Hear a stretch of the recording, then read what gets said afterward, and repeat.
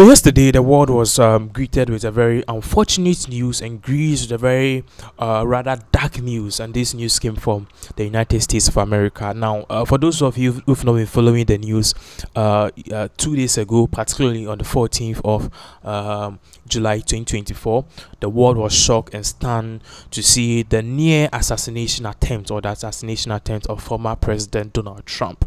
Now, this comes after Donald Trump, was at a campaign rally in Pennsylvania, and the sad event happened unknowingly, but then thank God that the bullet which pierced one of his ears and also killed one of the rally attendees, together with wounding others.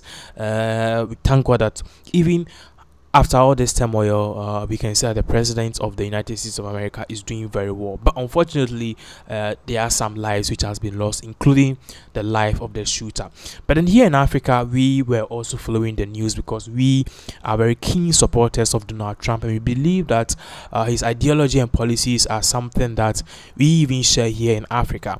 And when the news came, we realized that world leaders and even presidents here in Africa, everyone came out on social media and sent messages of strength to President Donald J. Trump to be very, to stay very strong, and to also not lose hope in this particular perilous time.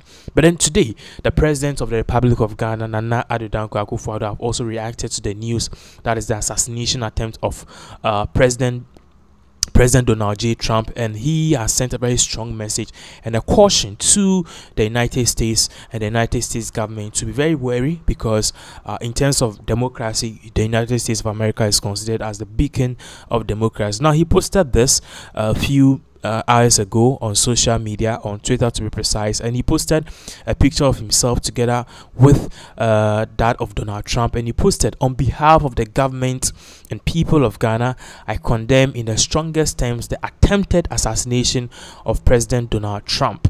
And he even tagged the US Embassy, and as you can see, this is something that sent triggers across the whole world. I've seen world leaders across the globe, everyone was reacting that the US, which claims to be the beacon of democracy, have now fallen flat, and they now ultimately they are seeking violence instead of settling their scores and differences at the ballot. Now, when we look beneath this whole screenshot, we realize that this screenshot also came with a message. Now, this message apparently or ultimately was directed to the United States government, and it reads in part in quotes, "On behalf of the government of Ghana and the people of Ghana, I condemn in the strongest terms the attempted assassination of President Donald Trump. Such acts of political motivated violence have no place in our world and undermine the principles of democracy and peace and peace that we all hold dear. We send our heartfelt best wishes to President Trump and America people during this difficult time, and we pray for his swift and complete recovery." And this came from the president of Ghana to the former president of the United States of America, Donald J. Trump. So currently, that is what is really happening, and I can see that a lot of people are not really happy. Now, for those of you who are watching this news, and based in the US and even in Europe, if you want to know what Africans think of Donald Trump, or how Africans see the whole US politics in terms of the Democrat Party, the Republican Party, speaking as an African journalist who is working with one of the biggest news organizations here in Ghana, Africa, I can tell you for a fact that many people in Africa really are in line with Donald J. Trump. Now, it's mainly because of his principles and also the way he frames himself as a conservative person, talking about the values of Christianity and that. So, and even the Muslims, to many of Trump's beliefs and Trump's policies, they kind of align with the Muslims here in Africa. So most people really support Donald J. Trump. And honestly, in terms of policing and everything, even how popular Joe Biden is in Africa, Joe Biden is not really popular in Africa. Yeah, so for those of you who want to know what is really going on, even how we consume the news here in Africa, I can tell you Joe Biden is not really popular. We know him to be the US president, and honestly, all his gaffes and also some of the mistakes and strange things he's been doing on stage not his fault though, but because of old age. I mean, Africans have been saying it, and we know that we believe that maybe Biden needs some rest. That is what many people, many Africans believe. But in terms of Donald J. Trump, is very popular. I mean, I have people here who watch his rally each and every time on Fox News and also News Nation and the others. And if you go on YouTube to search his daily campaign messages and stuff. So that is a very unfortunate thing. But we thank God that Trump, for some miracle or for some unforeseen circumstances, survived this heinous attack, which perhaps was just an inch away from taking his life. And we just thank God. So that is exactly what is really going on.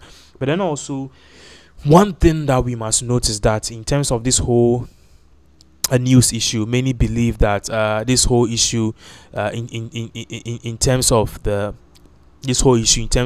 Trump's failed assassination attempt, many people believe that more should be done.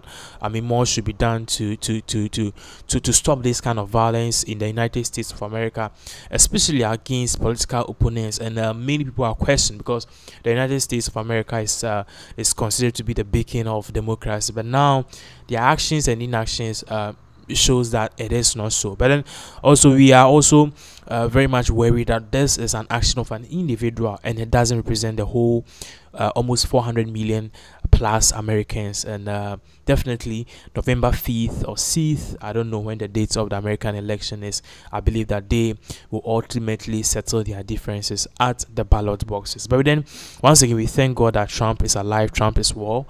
And then we are also grateful that at the end of the day, everything went on successfully. Now, even though some lives were reportedly lost in all of this, there were some people, or there were some innocent bystanders, and I'm learning that one former firefighter who also lost his life. A very sad turn of events. All of these things shouldn't have even happened in the first place, but then it happened. And then ultimately, the statement that came from the wife was that the husband died protecting them, because when the bullets started flowing, and also it sprang out like that, he covered himself.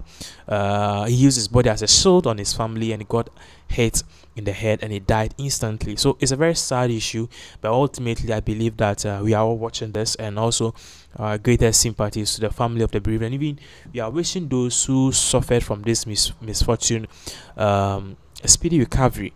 And then we just hope that at the end of the day, whilst the RNC is having the Republican party is having their convention, we just hope that everything will go on well, and we just hope that we don't hear of any such cases again. We'll be giving you more updates as all of these various events unfold.